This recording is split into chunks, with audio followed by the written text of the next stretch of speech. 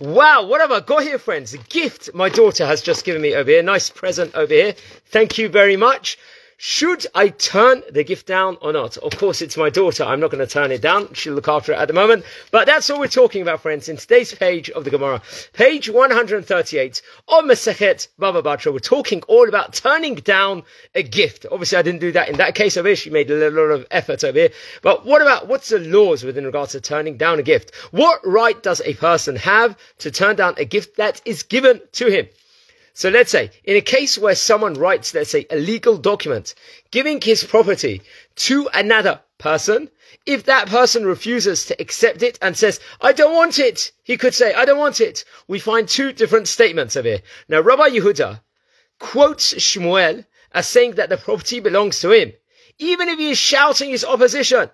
However, Rabbi Yochanan is going to say that he has successfully turned down the present. Then, Rabbi Abba Bar Memel says that there is not really a disagreement over here.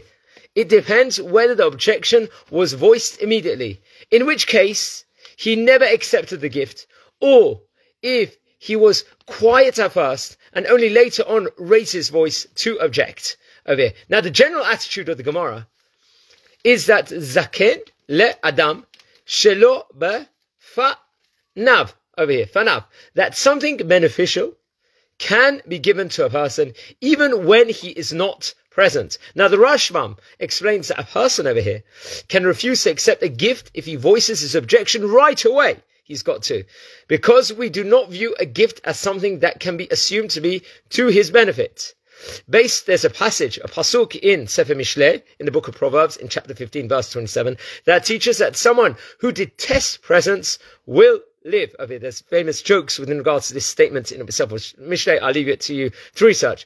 But what will be the status of the property if it was rejected by the recipient of the present? So based on Reish Lakish's opinion in the Gemara, in Karetot, in page 24 Aleph, it appears that such property becomes hefka, ownerless at that point in time. So someone hates gifts and wants to make it, say he doesn't have it, now all of a sudden it becomes hefka. It's all up for grabs. It is ownerless, and anyone who takes it first becomes owner. However, the Rashbam and others understand that case to be similar to ours, where the potential recipient objected immediately to accepting the gift. In such a case, although he never takes possession of the property, nevertheless it has left the possession of the original owner and is therefore left ownerless of it. So it's, let's say, the problem is if someone gives something like to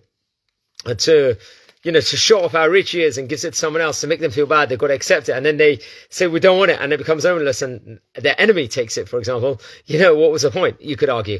Most of the Rishonim, however, view Reish Lakish's ruling applicable only in a case where the potential recipient was first quiet and only objected at a later time. It is only in such case where the property can be viewed as having left the possession of the original owner. So I've taken this from the fantastic notes, friends, of Rabbi Adin Steinzal, Zechet Tzedli Bracha. Brilliant notes and brilliant combination of the Koren Talmud Babli entire edition. Wishing you all a Shabbat Shalom. We're about to enter Shabbat Parshat Lech Lecha. We pray that everyone is safe in Amsterdam, because there was, unfortunately, it's in the headlines of all the news, some sort of a pogrom that had taken place there after a football match. So pray for everyone's safety, immediate return, and Be'ezrat Hashem, just safety for the whole world and blessings. Wishing you all Shabbat Shalom and take care.